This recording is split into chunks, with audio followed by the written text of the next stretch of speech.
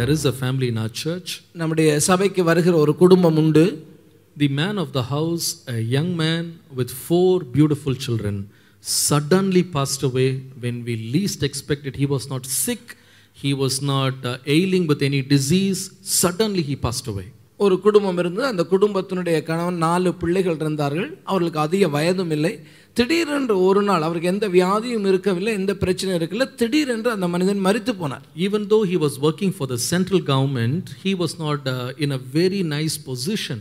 அவர் மத்திய அரசாங்கத்திட வேலை செய்தாலும் ஒரு பெரிய உயர்ந்த அந்தஸ்துள்ள வேலையில, ஒரு சாதாரண வேலையில தான் அவர் இருந்தார். He was the only breadwinner of the family. அந்த குடும்பத்துக்கு சம்பாதிக்கிற ஒரே ஒரு நபர் அந்த மனிதர் மாத்திரமே. The family did not know what to do the next day. அடுத்த நாளுக்கு சாப்பாட்டுக்கு என்ன வழின்னு அந்த குடும்பத்துக்கு வேற எந்த வழியுமே இல்லை, அவங்களுக்கு தெரியவும் தெரியாது. All the 4 children are studying. அந்த 4 பிள்ளைகளும் அப்பொழுது படித்துக் கொண்டிருந்தார்கள். Who is going to earn for them? அவர்களுக்காக யார் சம்பாதிக்க முடியும்? Left desperate, fatherless. உண்மையாகவே தகப்பன் இல்லாத நிலையிலே திக்கற்றவர்களாக அவர்கள் நின்றார்கள். They found nobody to help them, nobody to recommend them, nobody to get them a job for one of their children. அந்த பிள்ளைகளுக்கு ஒரு வேலையை வாங்கி கொடுக்கவோ, அவர்களுக்கு ஒரு வேலைக்கு சிபாரிசு சொல்லவோ அல்லது உதவி செய்யவோ ஒருவரும் மற்ற ஒரு நிலையிலே தான் அவர்கள் இருந்தார்கள். Somebody told the family, maybe there is a very very mild chance for the eldest son to get a job in the central government. For the sake of the father, the loss of the father, they can actually put him in a job. இப்பொழுது யார் ஒருவர் வந்து அவரிடத்தில் ஒரு ஆலோசனை சொன்னார்கள். உங்களுடைய தகப்பனார் அங்கே மத்திய வேலை செய்து கொண்டிருந்த அரசாங்கத்தில் வேலை செய்தனாலே ஒருவேளை கருணையின் அடிப்படையில் அந்த வேலையை உனக்கு பெறுவதற்கான ஒரு வாய்ப்பு இருக்கிறது. ஆனால் அந்த வாய்ப்பும் பிரகாசமான வாய்ப்பு அல்ல, ஆனால் கிடைத்தால் ஒரு வாய்ப்பு இருக்கிறது என்று சொன்னார்கள். They came and told us and we prayed for it. அவர்களிடத்தில் வந்து சொன்னார்கள், நாங்களும் அதற்காக ஜெபித்தோம். But our hands were tied because we didn't know anybody in the office, in the company, who could actually help them and recommend for them. ஆனால் எங்களுக்கு அங்கே யாரையும் தெரியாதனால இவர்களுக்கு இந்த வேலையை பெற்றுக் கொடுவதற்கு யாராவது பிடித்த ஒரு சிபாரிசுக்கு முயற்சிக்கவும் எங்களுக்கு வழி இல்லாமல் இருந்தது. Almost exactly when this episode was going on, இந்த பிரச்சனை நடந்து கொண்டிருந்த சமயத்துல about 2 to 3 weeks down the line, அது கிட்டத்தட்ட 2-3 வாரங்கள் இந்த பிரச்சனை போய் கொண்டிருக்கிறது. Suddenly a man with his family came to this church.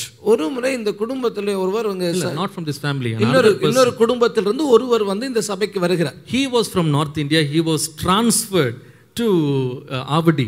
அவர் அங்கே வட மாநிலத்தில் இருந்து அவர் அப்பொழுதுதான் டிரான்ஸ்ஃபர் வாங்கி கொண்டு இந்த இடத்துக்கு வந்திருக்கிறார். We didn't know much about him. அவரை குறித்து எங்களுக்கு சரியா தெரியல. But he was an officer. ஆனால் அவர் ஏதோ ஒரு ஆபீசர் வேலையில் இருக்கிறார். Somebody told us about him. இவரை குறித்து ஒருவர் எங்களுக்கு சொன்னார். So we approached him. நாங்கள் போய் அவரை பார்த்தோம். We said, sir, if you can just write a recommendation letter, you can get the job for this boy. இந்த பையனுக்கு நீங்கள் ஒரு சிபாரிசு செய்வீர்களானால் இந்த பையன் ஒரு வேலையில சேர முடியும். He had just come for 3 weeks now. இப்பதான் 3 வாரம் தான் அவர் வரார். And he said, I will do what I can. அவர் சொன்னார், என்னால முடிஞ்சதை நான் செய்யறேன்னு சொன்னார். And this boy, when he went for an interview, இந்த பையன் அங்க நேர்முக தேர்வுக்கு போன வேளையில he was so surprised to find the same believer sitting there as an officer interviewing this boy. அந்த வட மாநிலத்துல வந்தாரே, அவர் தான் பார்த்தா அவனை இன்டர்வியூ பண்றதுக்கு அங்க உட்கார்ந்து இருக்கிறார். And he found grace in his sight. அவனுடைய கண்களிலே அவருக்கு கிருபை கிடைத்தது. He had not even finished his college. அவருடைய காலேஜ் படிப்பை கூட அன்னைக்கு அந்த பையன் படிச்சு முடிச்சிருக்கல. But instantly he got a job. ஆனால் உடனடியாக அவனுக்கு ஒரு வேலையும் கிடைத்தது. And the family is still surviving. இன்றைக்கு அந்த குடும்பம் ஆசீர்வதிக்கப்பட்டிருக்கிறது. This man, he got transferred again, he went away and is no longer here. இப்ப அந்த அங்க வட மாநிலத்திலிருந்து வந்தவரும் அவரும் மாற்றலாகி அவர் வேற இடத்துக்கு போயிட்டார். When I thought about it, I realized, நான் இந்த காரியங்களை நினைத்த பொழுது நான் ஒன்றை புரிந்து கொண்டேன். My help comes from God who made heaven and earth. வானத்தையும் பூமியையும் உண்டாக்கின தேவனிடத்திலிருந்து எனக்கு ஒத்தாசை வரும். Hallelujah. Hallelujah. I tell you for truth that even if his father was alive, he could have never got a recommendation for his son to get a job in that office. ஆனா ஒருவேளை அவருடைய தகப்பனார் கூட உயிரோட இருந்திருந்தா கூட இன்றைக்கு அந்த பையனுக்கு கிடைத்திருக்கிற வேலையை அந்த தகப்பனால சிபாரிசு பண்ணி வாங்கி கொடுத்திருக்கவே முடியாது. But God is a help who stays even after parents pass away. ஆனாலும் பெற்றோர் கடந்து போனாலும் எப்பொழுதுமே இருக்கிற தேவன் நமக்கு ஒத்தாசை செய்ய வல்லவராகவே இருக்கிறார். As parents, you can have a hope and a faith. ஒரு தகப்பனாக தாயாக நீங்கள் இந்த நம்பிக்கையில நிலைத்திருக்க முடியும். Even after we pass away, God will be a God of our children and be their helper.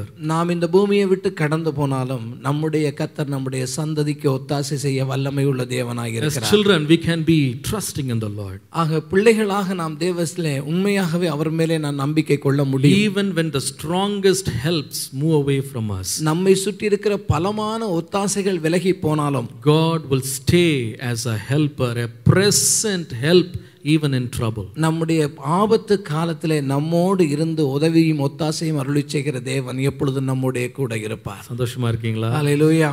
God is a helper who stays through troubles. நம்முடைய ஆபத்து காலத்திலே நம்மோடு இருந்து நமக்கு ஒத்தாசை அருளி செய்கிற தேவன் அவர். A present help. அவர் எப்பொழுதும் நம்மோடே கூட இருக்கிற. In verse 7 the Bible says, 7வது வசனத்தை நீங்கள் படிப்பீர்களானால் வசனம் சொல்லுகிறது, go sell the oil and pay your debts and live you and your children for the rest of your life. நீ போய் எண்ணெயை விற்று உன் கடனை தீர்த்து மீந்ததை கொண்டு நீயும் உன் பிள்ளைகளும் ஜீவனம் பண்ணுங்கள் என்றான்.